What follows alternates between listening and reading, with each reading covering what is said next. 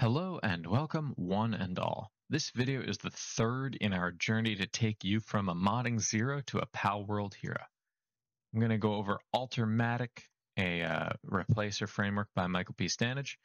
This one is intended to allow you to have multiple different appearances or meshes for a single PAL that are chosen based on situation. So you could have a PAL that is green if it has the fleet trait, or you could have a PAL that has a extra horn on its head if it's a male, and it has larger ears if it's a female.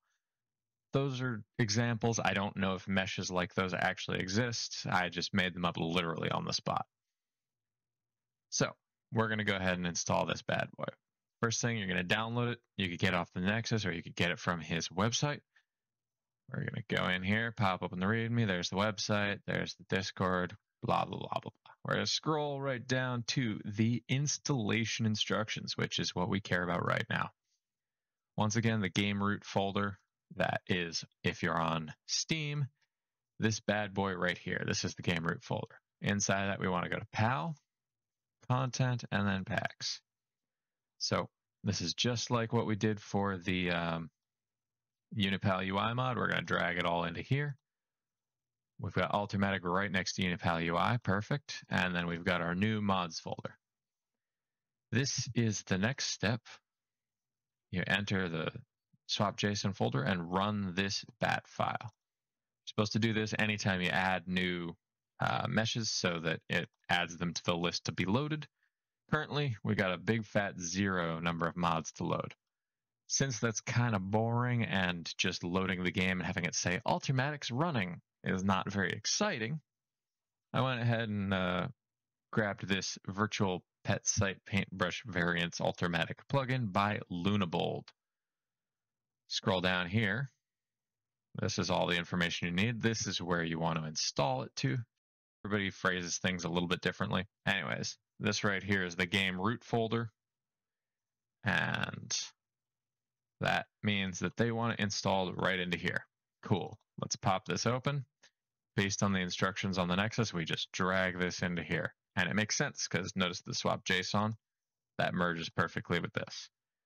After that, as I said, you're going to have to run this to load all the new stuff in. I'm just going to pop up in my load list, confirm, yes, it does look different, and let's launch the game. Unlike with the UE4SS and UniPalUI, I have actually progressed slightly in the save so that we can see something. I happen to know that this requires certain traits for your pals to have a different appearance, so I didn't want to be running around the world hoping I bumped into a pal with the right trait, so I just went and went and caught a few different lamb balls. So there's the first one I caught.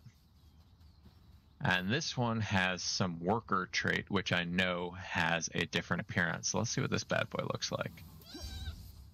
Ooh, it's kind of a bluish color. It's got a gem on the front of it. Honestly, there's possibly more to it that I'm not seeing, but I'm just glancing at it. So we can see that that is working and it's doing good. We can also check the UniPalUI and see, look at that, we got some Altermatic configuration stuff. Shift plus O to reroll a target's mesh.